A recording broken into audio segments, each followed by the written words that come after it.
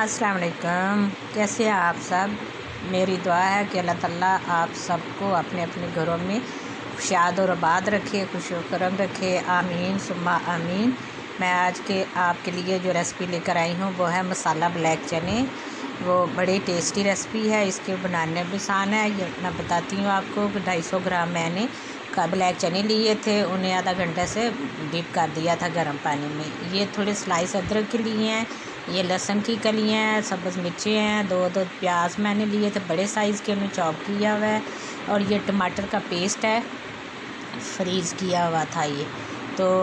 और ये सारे स्पाइसी हैं, ये ज़ीरा, ये पोषक धनिया, ये ब्लैक पेपर थोड़ी सी है, 1/2 टीस्पून है। और ये 1 टेबलस्पून है रेड चिली, और हल्दी है। ये नमक मैंने जब चावल चने रखे हुए थे उबलने के लिए, यानी गर्म करने के लिए डिप किए हुए थे, तो फिर उसमें मैंने नमक जो है ना वो डाल दिया था, इसलिए इसमें शामिल नहीं किया। अब इन सारी चीज़ों को मैं ग्राइंड करके मसाले वाले बनाने हैं, इसलिए मैं इन सारी चीज़ों को पहले जग में डाल रही हूँ और इन्हें सब चीज़ों को ग्राइंड कर लूँगी। इन्हें ग्राइंड करने के बाद फिर मैं इसे डाल दूँगी इसमें। मैं प्रेशर कुकर में इसे पकाना है तो प्रेशर में डाल दूँगी। इस तरह जो मसाला बनता है ना, बड़ा मज़ेदार सा बनता है। अब इसमें मैंने 1 कप पानी शामिल कर लिया है ताकि आराम से ये सारी चीज़ें ग्राइंड हो जाती है। ये देखें ज़बरदस्त सी इनकी ग्राइंडिंग हो रही है, ये ग्राइंड हो जाते हैं तो ये फिर मैं डाल दूँगी इनको प्रेशर कुकर में, क्योंकि चने तो पकते ही प्रेशर कुकर में। चनों को गलाने के लिए बाद तो मीठा सोडा भी इस्तेमाल करते हैं, लेकिन मैं नहीं करती मीठा सोडा। ये देखें पहले ही गर्म पानी में डिप किए हुए थे और नमक बीच में डाल दिया हुआ था। और अब इसमें ये सारा जो थे प्याज लहसुन अदरक और ये सारे स्पाइसी जो है ना इसमें शामिल कर रही हूँ। और ये शामिल करने के बाद अब इसमें ये देखिए, ये जो पेस्ट था ना इसका टमाटर का, वो फ्रीज़ किया हुआ था मैंने, तो मैंने छोटे छोटे पीस इनके करके तो रख दिए हुए थे।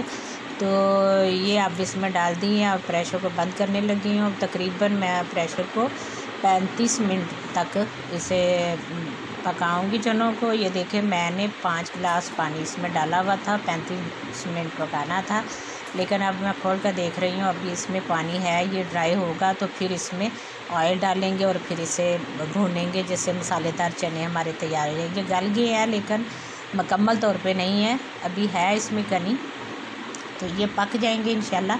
इसे मैं कवर कर देती हूँ फिर, और ये पानी खुश्क हो जाएगा तो फिर इसमें हम ऑयल डालेंगे और इसे अच्छी तरह से भून लेंगे और ये हमारे मसालेदार चने जो है ना तैयार हो जाएंगे। अब मैंने इसे कवर कर दिया है। अब ये देखें 10 मिनट तक मैंने इसे कवर किया हुआ था और पानी बिल्कुल ड्राई हो गया है। अब इसमें मैं शामिल कर दूँगी तकरीबन 1/2 कप ऑयल इसमें शामिल करूँगी। और ऑयल शामिल करने के बाद अब रेड चिली जो है वो मैंने कम इस्तेमाल की हुई थी, और अब इसमें मैं डाल दूँगी और इसका कलर बहुत अच्छा सा आ जाएगा। ऑयल जब डालें और इसमें थोड़ी सी रेड चिली डाल दें तो हंडिया का कलर जो है ना बहुत ज़बरदस्त हो जाता है। तरी जो आती है वो बड़ी तरीस जो होती है वो बड़ी ज़बरदस्त। ये देखिए अभी से इसका कलर जो है ना चेंज हो गया है। अब इसे मैं तकरीबन 5 से 7 मिनट तक इसे ऐसे ही भूनूँगी और ये मसालेदार हमारे चने जो है ना बिल्कुल तैयार हो जाएंगे। ये देखें इसे अब इसमें ऑयल भी है, इसमें वैसे मसाला भूनते भूनते इसने ऑयल छोड़ दिया हुआ है चनों ने। और अब मैं इसे सर्व करने लगी हूँ।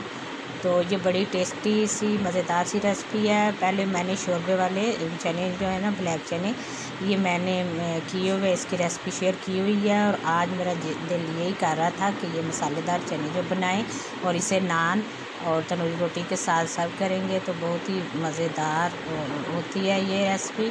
आप भी ज़रूर बनाइएगा और इसे तंदूरी रोटी के साथ लें, या आप इसे उसके साथ नान के साथ लें, जिसके साथ आपका दिल चाहे आप इसे ले सकते हैं। ये बड़ी मज़ेदार बनते हैं भुने हुए चने।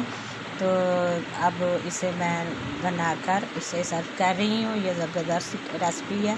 तो अब मुझे दुआ में याद रखें, फिर मिलेंगे इंशाल्लाह नई रेसिपी के साथ। मेरी तरफ से अल्लाह हाफिज़।